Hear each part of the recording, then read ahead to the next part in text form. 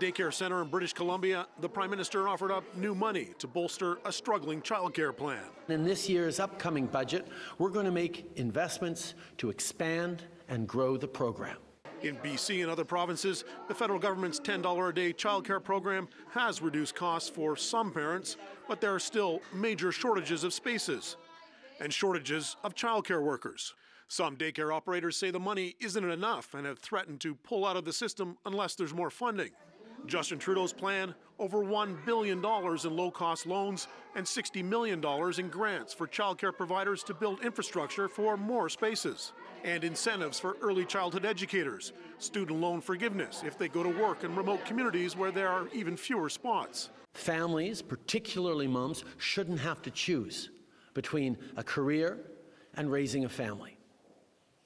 So that's why we stepped up to push on this. The new money welcomed by childcare advocates. In order for us to build new spaces, we need this. We need this investment. So it's great. It's good news. Since the Trudeau government and the provinces signed funding agreements for the National Childcare Plan, BC has been a success story. So far, converting 15,000 spots to the $10 a day system. Trudeau blames slower progress in other provinces on some premiers taking their cue from the official opposition.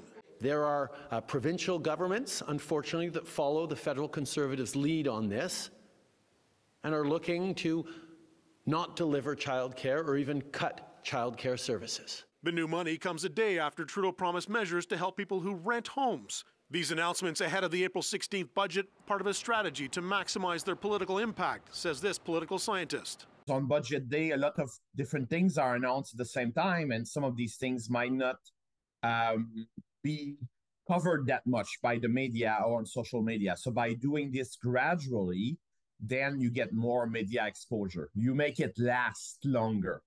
Justin Trudeau likes to frame the cost of daycare as an affordability issue, and today cited young moms, millennials, who in the past have supported the Liberal Party, but polls show are shifting to the Conservatives. Glenn McGregor, City News, Ottawa.